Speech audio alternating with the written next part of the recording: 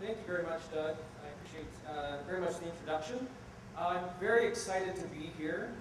This is my second time to New Mexico. The first time was a few months ago when I met Doug, and my first time participating in this convention. So far, I really enjoyed it. I wasn't able to get here real early because this was our first week of classes at BYU, but I got down as soon as I could. So, I came in kind of, I was sort of a late addition to the program. Doug Hawking originally was supposed to speak about Cochise and Tom Jeffords. So if you were expecting that, you're not disappointed that it's me instead of Doug Hawking. But I hope if you're interested in Jeffords and Cochise, you'll also be interested in the story of Cochise's father-in-law, as Doug pointed out, and fellow Apache leader Mangas Coloradas. So this story is something I've been researching intently over the last 3 years. As Doug mentioned, my training is in English literature, and with a particular specialization in African literature especially, and the history of law and its relationship to literatures of Africa, oral literature, things like that. I was born and raised in rural Idaho, so you might be asking, how did I get from Africa, well, from Idaho to Africa, and then back to the West, and the Southwest in particular. I won't talk about the Africa thing, but the story of my interest in Mangas Coloradas started probably 30 to 35 years ago. My father told me a story when I was little, and I don't remember exactly when I first heard it. I remember hearing it several times. But between my father and my grandmother, the story went something like this. And if you can picture my dad, he's a retired cop. He's a big guy, 6 feet tall, broad shoulders, but he was also a bishop in the Mormon church, and he has this very sort of evangelical, preacherly voice. So he would say, Mangas Coloradas, dude, I can't do it like him. But the story was that there's this great chief, Mangas Coloradas, right, in the 19th century, one of the great chiefs of the Apache. And he was a great warrior, and a great leader.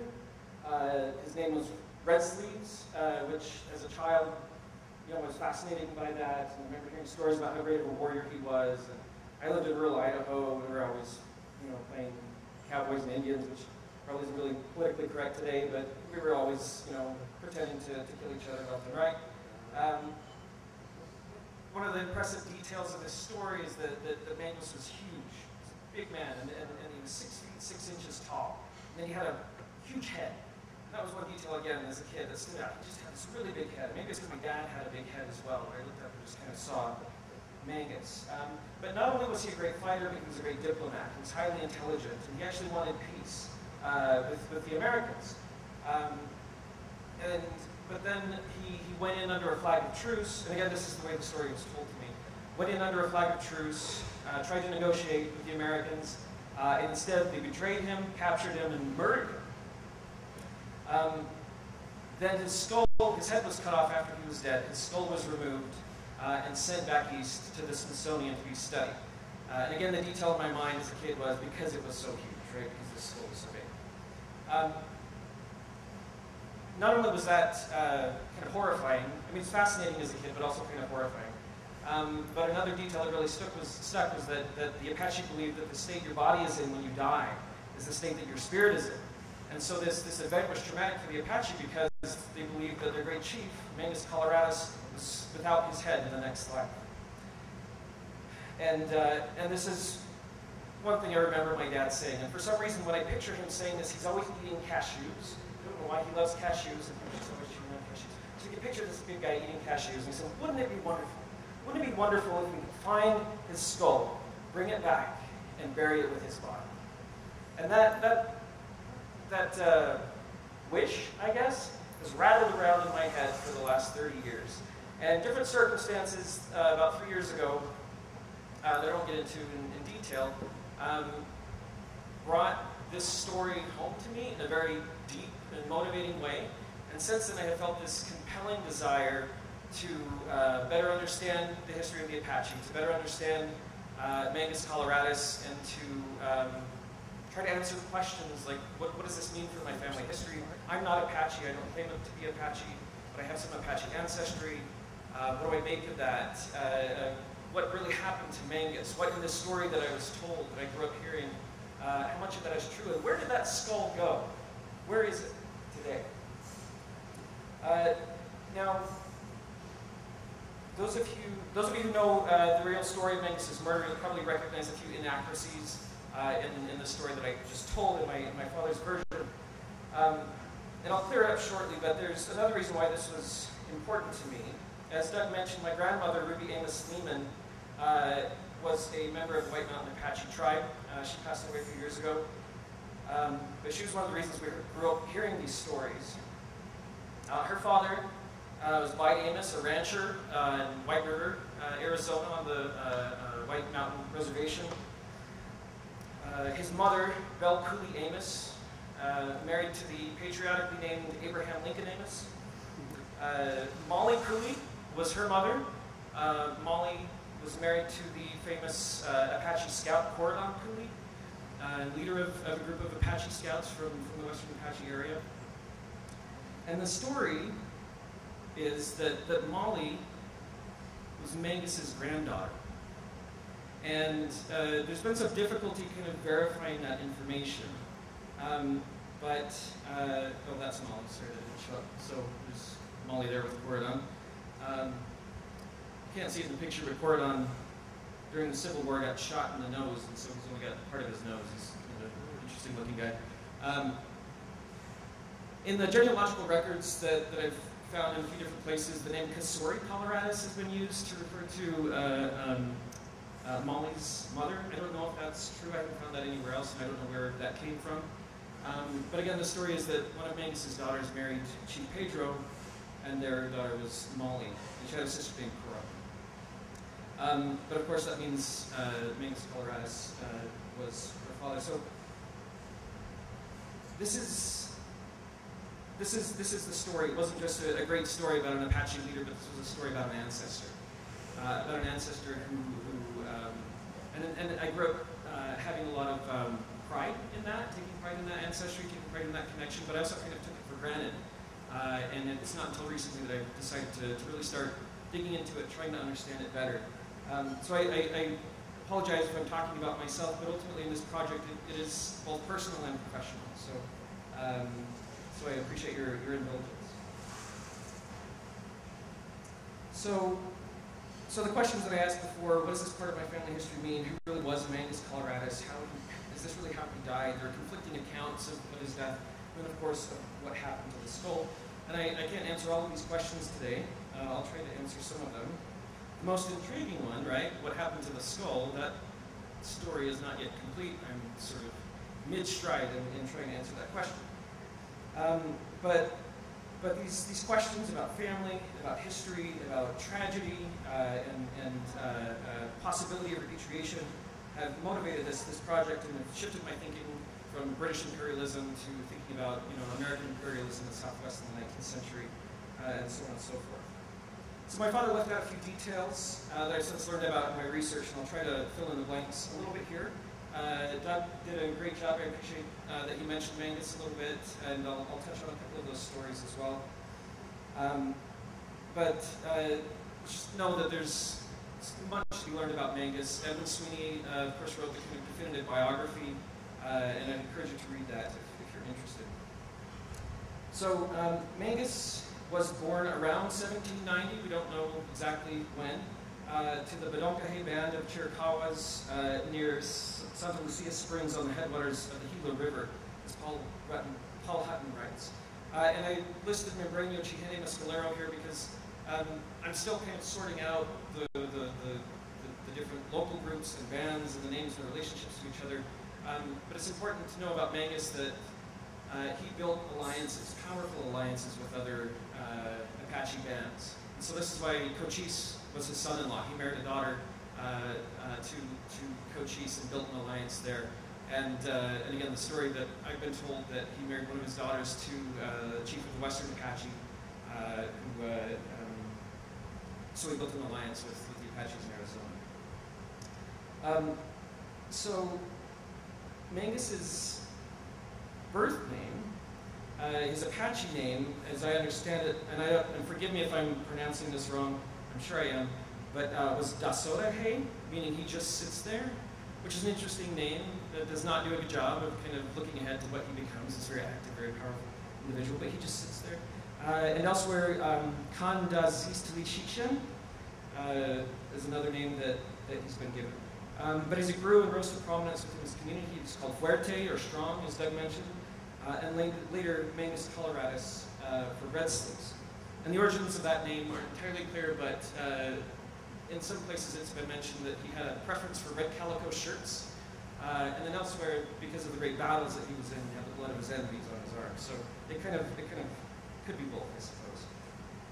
Now, there are no records that really give us a lot of information about his upbringing in the late 18th century and early 19th century, so we can only speculate. But Paul Hutton, author of the book Apache Wars, and I believe a professor here in New Mexico, is that the University of New Mexico? Yeah. Gives us a beautiful and admittedly romantic description of the world in which we can see Mangas as a young man.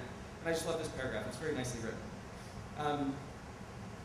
He grew to manhood amid the grandeur of the Mogollon Mountains, where great stands of Douglas fir, ponderosa pine, and aspen sheltered wolves, bears, panthers, and great herds of elk and deer that fed the people. These high and rugged mountains, cut by innumerable canyons, afforded relief from the searing summer heat of the pinyon and juniper woodlands below. It was a natural Eden, replete with game as well as a wide variety of edible nuts and berries. The mescal or agave plant, a staple for all the Chiricahuas, grew abundantly in the foothills above the desert to the east. So that was the world that he grew up in, and I was thrilled when I came and spoke to Doug to be able to go to Pinos Altos, to go to some of these places, and to see those pines, to see the land where Mangas lived and fought, the land that he loved and fought to defend. It was quite meaningful to me. So, as I said, Mangas kind of rose to prominence, united separate bands of Apaches in fighting against Mexico, and he established himself as a singular leader. He was a fierce warrior, as well as an intelligent strategist and diplomat. His fierceness, as far as I can tell, the number 6'6" comes up a lot, and so it was no exaggeration in my dad's story about how big he was. He was a genuinely huge man. Jack Swilling, who played a role in Mangas being arrested, as I'll get to in a minute, was 6 feet tall, and some of the accounts of when they met said that he was dwarfed by Mangas' size. At 6 feet, Swilling was a big guy, and then he stood next to Mangas and just looked like a child.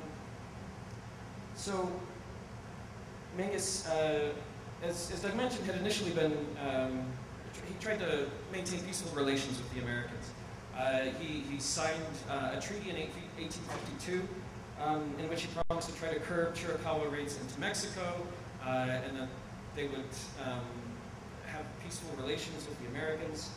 And I think it's for that reason, the story that Doug told about when Mangas approached the miners at Pinos Altos, I'm sure there was some memory of that friendship, right? Of the possibility of that treaty, that okay, we can get along with these people.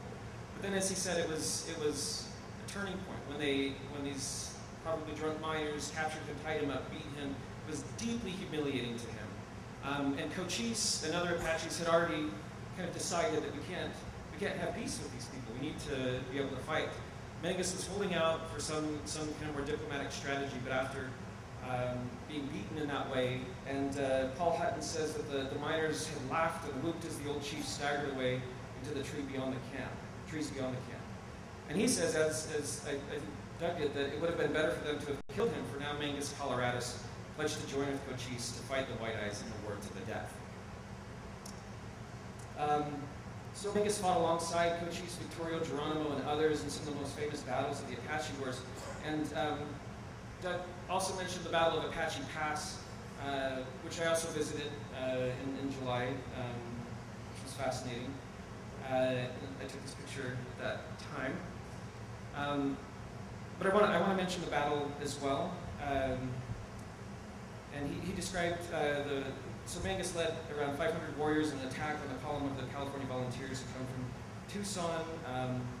And I mentioned this battle, the story of the howitzers was really interesting. At the Fort Bowie there, they actually have a howitzer on display from 1863, so it would have been one of the ones that they used, but it was that style of howitzer.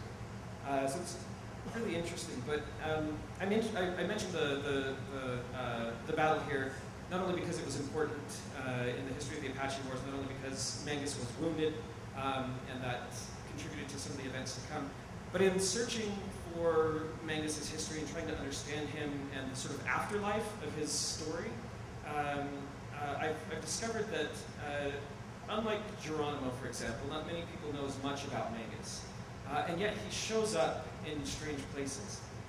There's a Norwegian television series called Searching for Mangas Coloradas from 1984. There's a band, this kind of emo electronic band called German Army that has an album called Mangas Coloradas. If you go to the website, mangascoloradas.com, it takes you to the webpage of a Brazilian country singer named Bronco Billy in Mangas Coloradas. And I wrote to him and I said, why the name? Why Mangas Coloradas? He said, I just have a passion for Native American culture. But in these things, there's also a horror film called Avenged, in which Mangus's spirit jumps into someone else's body and gets revenge on the descendants of the people who killed him. It's a crazy story. It's very gross as well. But one of the more fascinating examples of it, so this kind of reception of Mangus's story, is from a Northern Irish poet named Paul Muldoon. Northern Ireland, so not anywhere near the Southwest. Paul Muldoon is an award-winning poet. He teaches at Princeton University. He was Oxford Professor of Poetry, a prestigious position for a number of years. But he is fascinated with Native American culture and history, and he also refers to Mangas multiple times, kind of retells stories. The skull shows up, all these kind of weird details. So I wrote to him and I said, hey, why are you so interested in Mangas? And he wrote me an email. He wrote back just briefly, very kindly, and said, I've always been fascinated by the story of the Apache and their never-ending struggles against invaders. Mangas is a hero of mine. Mangas is a hero of mine. I attach another poem in which he appears. I hope you like it. And this poem is unpublished, but this is the poem he shared with me. It's called In the Field with Mangas Coloradas. And I'll just read this. For 3 days I kept my eyes fixed on his saddle drape. 3 days since our combined force of Badonkahe and Jokonen had tracked down General Carleton by his fifes and drums. Maybe because they were volunteer troops, the fighting was uncommonly fierce. I still see Mangas striding through the canyon and laying about him with a Sheffield butcher's knife. What Mangas hadn't allowed for was a pair of howitzers bringing up the rear. Those fairly took the wind out of our sails. Not only was Carleton able to stave off our attack, we were forced to retreat in disorder.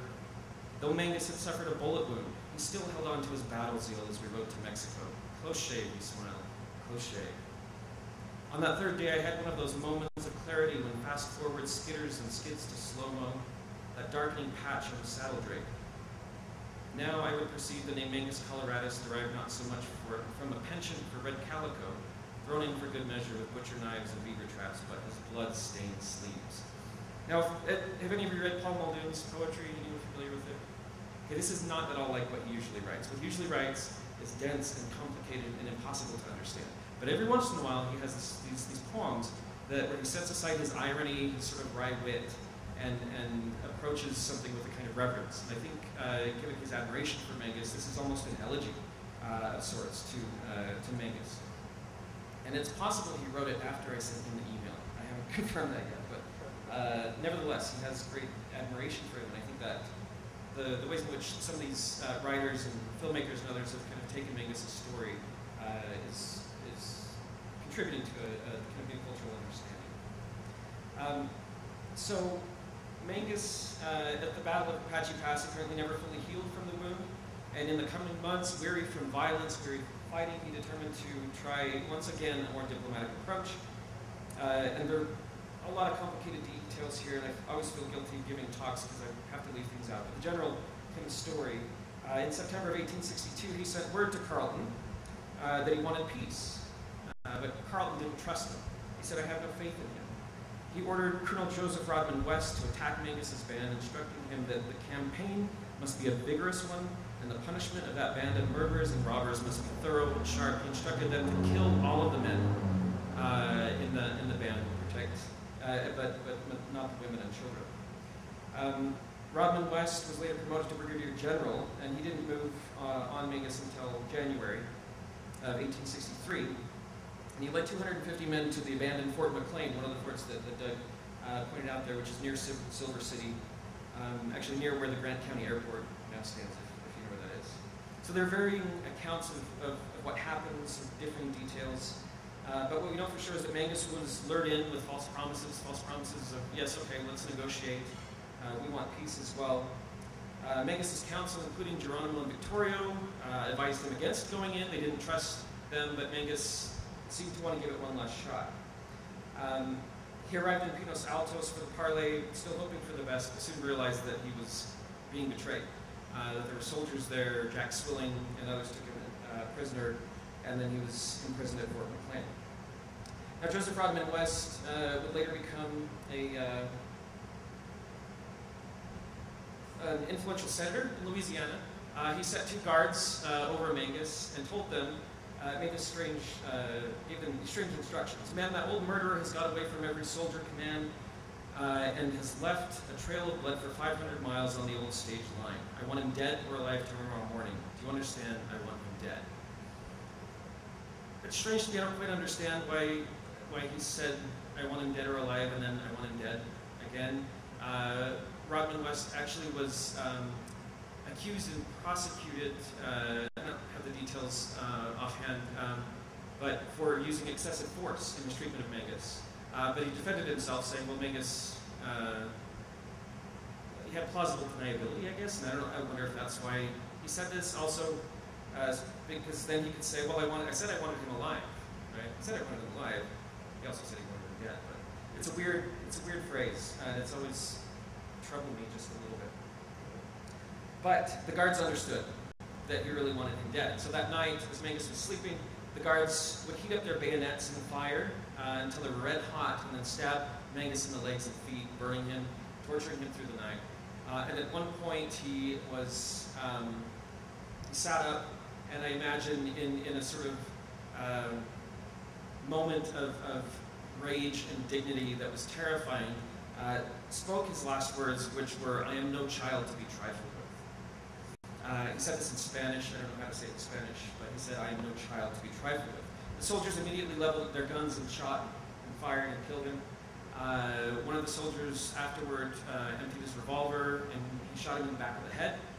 That's one account. And actually, I think we are able to confirm that detail because of something I'll show in a second. They told West what had happened and claimed that Mangas had tried to escape, and that they shot him trying to escape. And so the next day they threw his body in a shallow grave.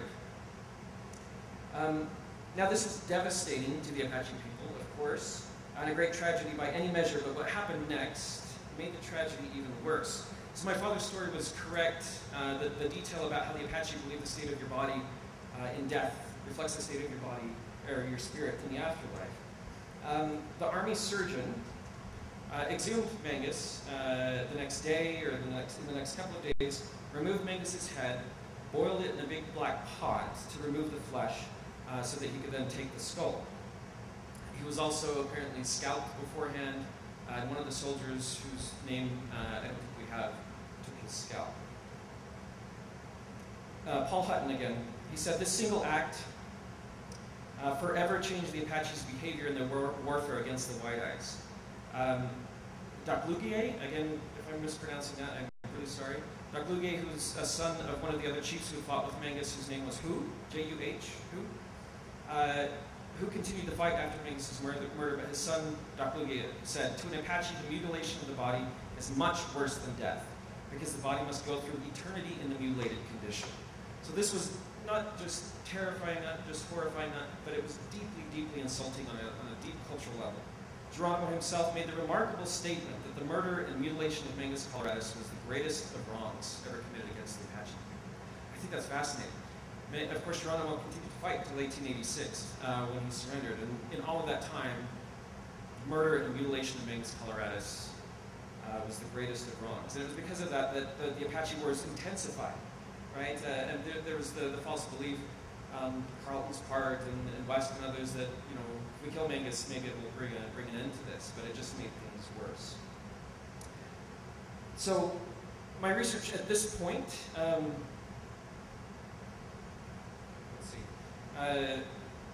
the Apache Wars continue, but I'm interested in following the trail of the skull. and finding out what happened to the skull after this point. My father's not the only one who's longed for the skull to be returned, and I'm not the only one who's tried to look for it. We've not yet succeeded in finding it, but the memory of Mangus's murder and the theft of his skull still hang heavily for many Apache. And Doug mentioned the historical marker that he was instrumental in helping be erected near Fort McLean, near where Mangus was killed. And the language on the marker reinforces this. It talks about his life and who he was, his significance, but it concludes with a brief account of his death. And it says, it ends with a mention of the skull, saying his skull was sent back east, never to be recovered. This is an open-ended story. This is something without closure, without conclusion. It's an open wound, in effect. Now, the best known and kind of longest standing account of what happened to the skull is that it was sent to the Smithsonian. And the origins of this story are fascinating to me because, as far as we can tell, it was never sent to the Smithsonian, but that myth has persisted for a number of years. In part because Jacques Blugier, the son of whom I mentioned before, in interviews with the anthropologist Yves Ball, reiterated this idea that it was sent to the Smithsonian. And there was a book called Blood Brother that mentioned Mangus and the Apache Wars. It was published in 1947, quite popular, republished in 1980, and it told that story. And because of that book, and because of Yves Ball's interviews and other things, the Smithsonian has received repeated calls and inquiries of people saying, hey, give us the skull back. Why haven't you given it back? There was an anthropologist named Lucille St. Hoyne who wrote a short paper in 1986 called The Skull of Mangas Coloradas, in which she tried to lay to rest the myth that it ever came to the Smithsonian. She said, we've looked, it's not here, it never came here. There was just this, for whatever reason, people started saying, they knew it was sent east, they knew it was taken away, and started associating east and skull gathering with the Smithsonian, because of course they had lots of other remains. They were gathering all kinds of other skulls, human and animal. And so it was sort of natural to assume that it could have ended up there. Now, I've been working with the current director of the Office of Repatriation at the Smithsonian, whose name is William Belek. He's tried to do some additional research on this, not just on where the skull might have gone, but the origins of the story of why it went to the Smithsonian. And we've found a couple of articles from 1886 and 1881 that mention the skull being sent to Washington and sent to the Smithsonian. But we actually know where the skull was at a specific point in time after 1863. 10 years later, in 1873, the phrenologist, and I'll talk about phrenology in a second, Orson Squire Fowler, published a book called Human Science, in which he provided a detailed sketch and analysis of the characteristics of the skull of Mangas Coloradas. He talks about how it was given to him.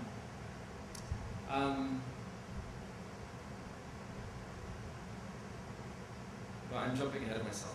I'll come back to that in a second. But anyway, but this does tell us that at least between 1863 and 1873, for a decade after this happened, the skull was not at the Smithsonian, right? It was at some point in the hands of Orson Squire Fowler.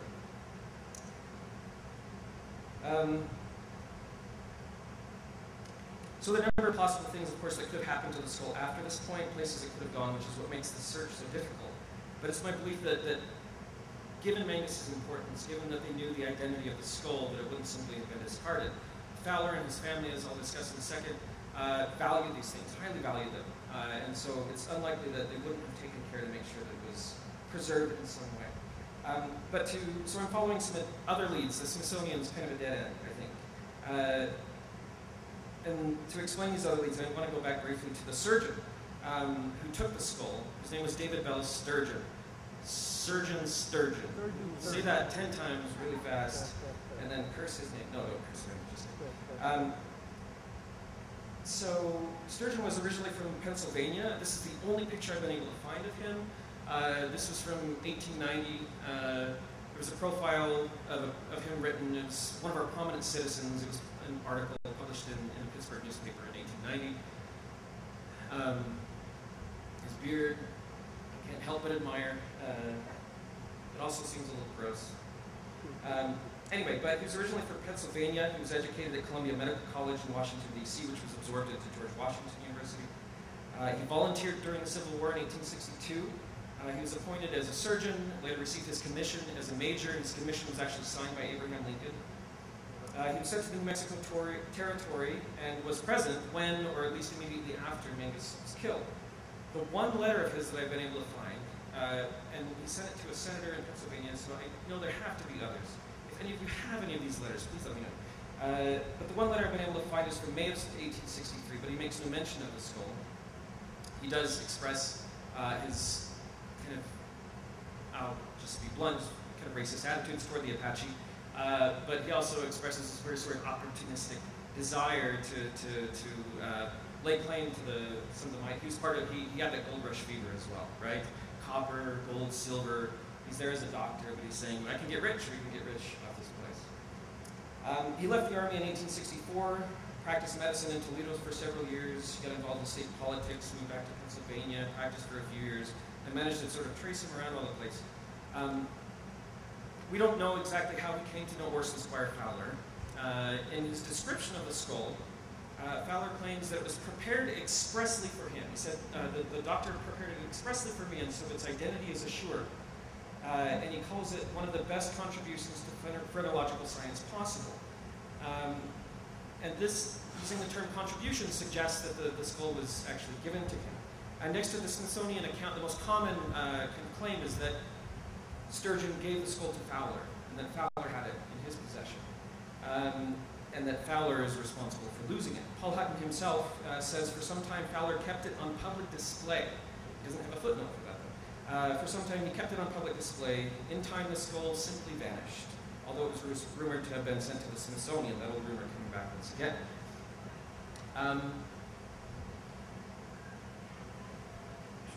William Belek, the repatriation director at the Smithsonian, thinks that Orson sent the skull to London, of all places. His brother Lorenzo, who was also a phrenologist, had an office with a collection of skulls in London. And Belek says that if it stayed in the US, it likely would have been repatriated. He agrees that because Mangas was so famous, it's unlikely that his identity would have been lost. And so he thinks that maybe it was sent to London. Otherwise, it would have been repatriated after the 1990 law, the Native American Graves Protection and Repatriation Act. And so he thinks it was sent to London and therefore outside the jurisdiction of the NAGPRA law that required institutions to return remains and artifacts to the tribes. That side note, Repatriation Act hasn't been as effective as one would hope. I visited the Mescalero Reservation and met with their director of repatriations, and she does not have a lot of faith in that law to be able to return things that have been lost. It hasn't been as effective as she would hope. So it's a possibility that it was sent to London. It seems unlikely to me, but I have plans to go to London. I'm actually directing a study abroad there next fall. While I'm there, I'm going to sneak off to the Science Museum in London, where they actually have a skull. It's not Mangas' skull, but they have a skull that was in Lorenzo Fowler's collection. So it's possible there are others, or at least some records to give us some clues. But I'm convinced that Fowler wasn't entirely truthful in his hints that he possessed the skull. The conclusions by some that the skull was actually sent to Fowler from New Mexico are contradicted by a few key details. But before I get to them, I want to say a little bit about phrenology, just to kind of define this, because one of the other questions is why did Sturgeon take the skull at all? Now, of course, there's a tendency for soldiers and others to take Native American remains or artifacts as trophies, right? So there's this kind of trophy mentality, but the science, quote unquote, of phrenology also drove people to kind of think about skulls in a new way and to want to collect them from different races. So phrenology today is certainly considered a pseudoscience, but in the 19th century there was a lot of interest in the claims that they were making, which were that you could learn the secrets of human nature, right? You could divine the secrets of human nature from the shape of your skull. Now this plays an interesting role in sort of shifting from a sort of religious understanding of human nature and why people do the things they do to a sort of biological basis. So they were kind of moving in the right direction, but they got a little sidetracked by simply claiming that the bumps on your head, the shape of your skull, could tell us something about your your personality. I asked Bill, our AV guy, to come up here. I'm going to embarrass him for a second, because he has a beautiful head, and I want to illustrate a little bit. So this is the map of, here, turn sideways. All right, we want him to kind of line up here. So they founded a firm in the 1830s. Orson Fowler, his brother Lorenzo, their sister Charlotte, her husband Samuel Wells, and it was all based on this philosophy that by examining someone's head, you could divine something about who they are, what their skills and abilities are, what they could be when they get older, what they have the potential to be, but also what their vices are. So, for example, they would use a map like this, and they would look at Bill's head and say, "Oh, you've got strong perceptives, right? You've got strong perceptives here and here." They called them the organs. You've got strong perceptive organs. So that tells us that you're highly intelligent. That you could be a banker if you wanted to, or even maybe a lawyer, right? So you have great perceptives. But on the other hand, you need to be careful because you also have combativeness over here, right? Your combativeness is a little bit large, which means you might be prone to drinking too much. So, Bill, lay off the sauce, okay? Amativeness is over here on the bottom, and he's got a strong amativeness, which means he's going to have a great, happy love life. I'm kind of making that up, but that's the idea. Thanks, Bill. Appreciate it. Let's give Bill a big hand. So, it's kind of nonsense, more or less, right? But it was a powerful new idea that people really kind of latched onto.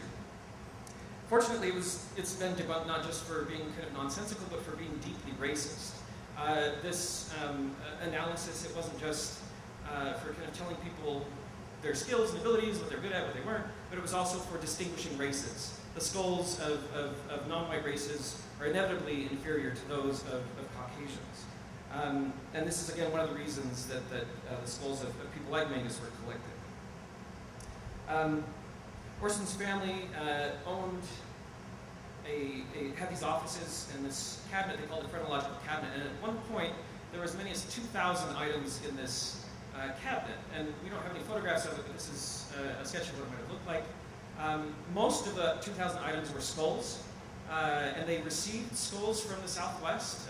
Samuel Wells specifically mentions receiving skulls from the battlefields of Mexico and New Mexico territory. So there were probably other Apache skulls that were being sent. Some of these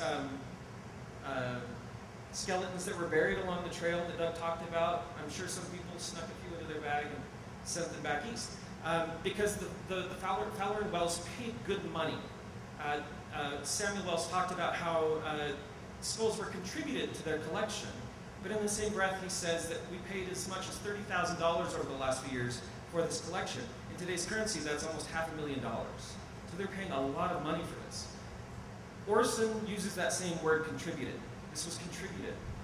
Contributed to us, we read that and think, oh, it was given voluntarily, or it was gifted, donated. But I don't think that's the case. Records indicate that Orson Fowler was struggling financially by 1873. He had gotten into some weird pursuits. He left the family business. He wasn't just a phrenologist, he was also an amateur architect. He designed the Octagon House. I don't know if you've ever seen one of these things or a few of them around, but he claimed that it was sort of the ideal form of living a sort of Bostonian feng shui, I guess. And he also was an early proponent of sex education. And I apologize, I don't have a picture for that one.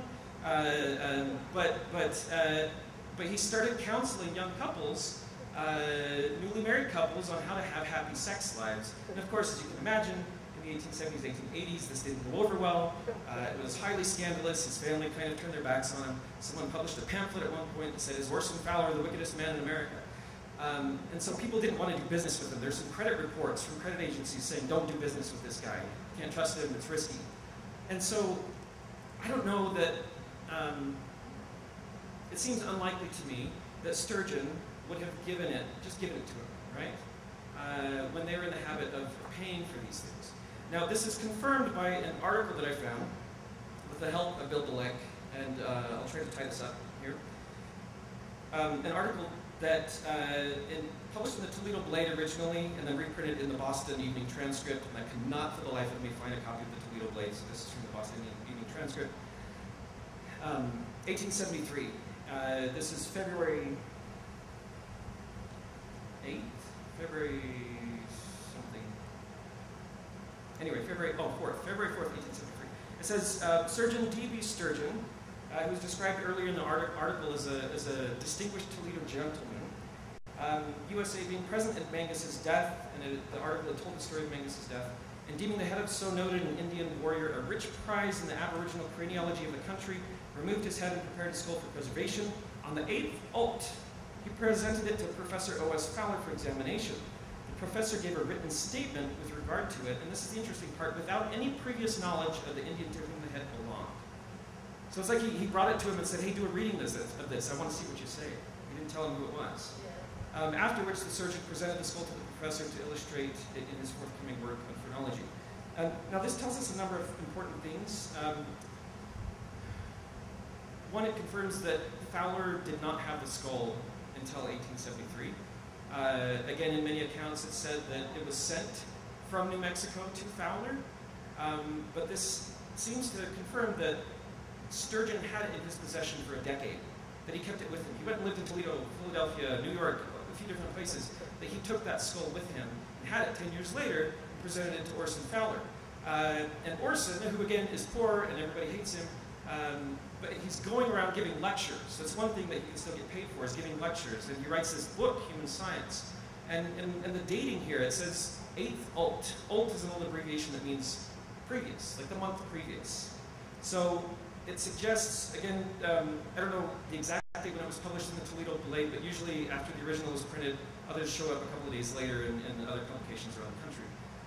So it seems to suggest that on the 8th of January, 1873, this is when he presented the skull to Orson. At that point, Orson had already written most of this book. And if you look at the book, when I first saw the skull out of context, or the illustration of the skull out of context, I just assumed the book was a discussion of a lot of different skulls, right, or an analysis of different skulls. But then when I have an original copy of it, and it shows up on page 1196. It's over 1,200 pages long. Orson is going on and on and on about phrenology and temperance and sex education and all kinds of things. And then all of a sudden, on 1196, with no setup, no context whatsoever, he drops in this analysis of Mangus's skull. And when I first saw that, I thought, that seems weird. That seems like he just came across this and was really excited about it and decided to throw it in the book at the last minute. And the dates here from this article seem to suggest that that's the case. So I don't think Orson ever had the skull. I think he had it briefly, he had it long enough to sketch it and to do an analysis of it, but I think given its importance, given its significance, David Sturgeon kept it. Which means it's the next set of clues are in Pittsburgh. I've already been in Philadelphia, didn't very much there. Pittsburgh, which is where Sturgeon lived and worked in the last years of his life. I have plans to go there later this year or early next year, and hopefully I'll find some answers. So this story, and I'll just conclude with this, is obviously incomplete, and I apologize for that. I do plan on writing a book about this entire process, so hopefully not too far into the future. Keep an eye out. I'll try to get it published. But I have made progress in this, and I will continue to make progress. I was encouraged in this work recently after my visit to the Mescalero Reservation, where I spoke with Holly Hutton, the director of repatriation, and with one of Mangus's descendants, who was also named Mangas Coloradas. And it was really interesting talking to him and talking to the director of repatriation. So what I found fascinating was that they both said, yeah, Mangus is important, but there's so many other skulls out there. There's so many remains that are lost. And it really kind of drew attention to how big the problem is, that repatriation, the process of repatriation has not been completed. And I hope that whether I find the skull or not, that this project will ultimately contribute to greater awareness of that problem, better understanding of Mangus, and of this period in which the skull was lost and its significance that could be found. Thank you.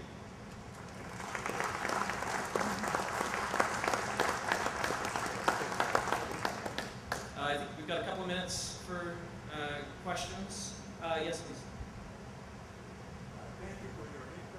The question was about Mangus's leadership skills. If he led by example, was he also like in the battle with the other warriors? Yes, absolutely. He led by example. He fought alongside the other soldiers, or the other warriors in the tribes at the Battle of Apache Pass. He was there in the thick of it, which is how he got shot. He was there with his other warriors on the front lines fighting. So he led by example. But again, what I think is interesting about his leadership skills is that he wasn't always quick to fight. That wasn't always the first answer to every problem. That he was very strategic, intelligent, and kind of fought when he knew that's what needed to be done. But he definitely was, as I understand it, as far as we know, that he was there alongside the other warriors. Yeah. Thank you. Yes. So the question was, did the phrenology examination confirm? Yeah, but here's the thing about it, is that so Mark Twain famously debunked the Fowlers. Mark Twain went in disguise and had his phrenology done. Paid his fee, and they said, oh, you're smart, it's fine, whatever, you could be a banker, get out of here. And just gave him kind of a standard, not very enthusiastic reading. And then he came back as himself, as Mark Twain, and suddenly, oh, you have great abilities, you're an amazing writer, of course, because you have large perceptives, and oh, this and this. And so it's sort of, because they already knew who Mangas was, that's the way it reads, but actually it's a good question, because that article suggests that he didn't know who it was. Yeah. I'll have to think about that now. You just drew attention to something that that's fascinating. It does make me wonder if his original reading is the one that he presents in the book, right? Or if he revised it for